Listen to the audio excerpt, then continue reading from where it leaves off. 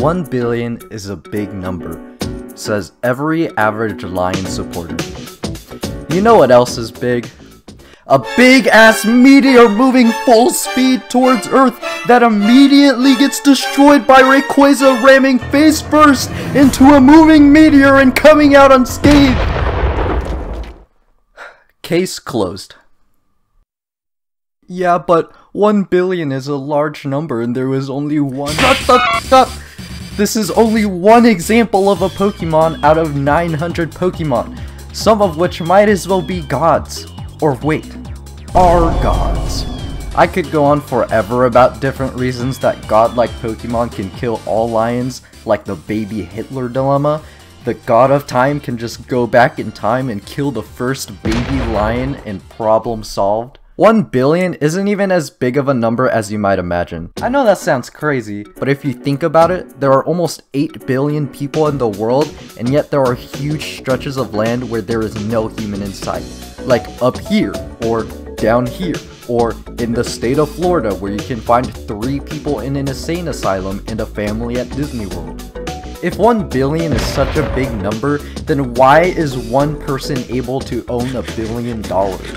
One person can't own $1 billion because that's a large number. Blah!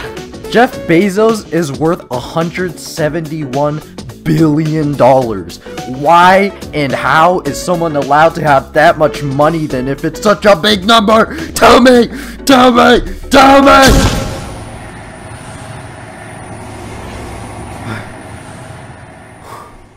Okay, I'm sorry. But all of this isn't even accounting for things like moves that Pokemon can learn, or even just a Pokemon existing. Some people like to make the argument of Pokédex entries, which I think is kind of stupid because a lot of them are really unrealistic. Everybody brings up Magcargo's Pokédex entry that states it's constantly at 18,000 degrees Fahrenheit, which if you don't know, the sun is only about 10,000 degrees Fahrenheit. So basically whatever side of the world Magcargo's on is probably just going to be up in flames, which obviously isn't happening in the games. But even so, how is any amount of lions supposed to figure out how to kill living lava and not just kill it once but twice?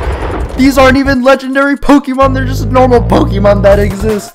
Oh, and remember how we had a Pokemon that can run through world-ending meteors like it was nothing?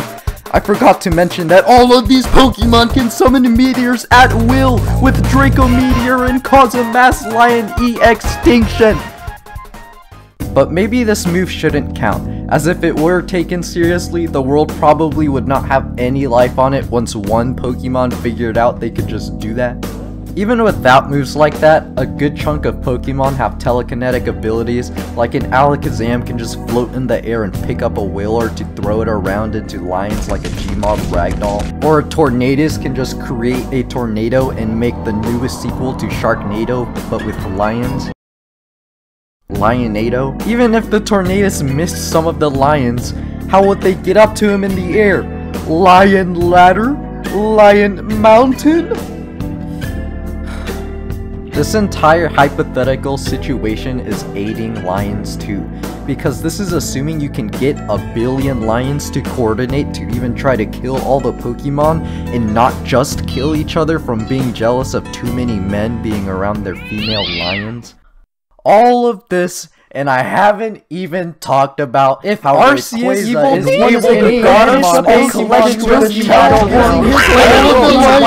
of the world, suffocate them all. Man, but what can I say? 1 billion lions is a lot of lions.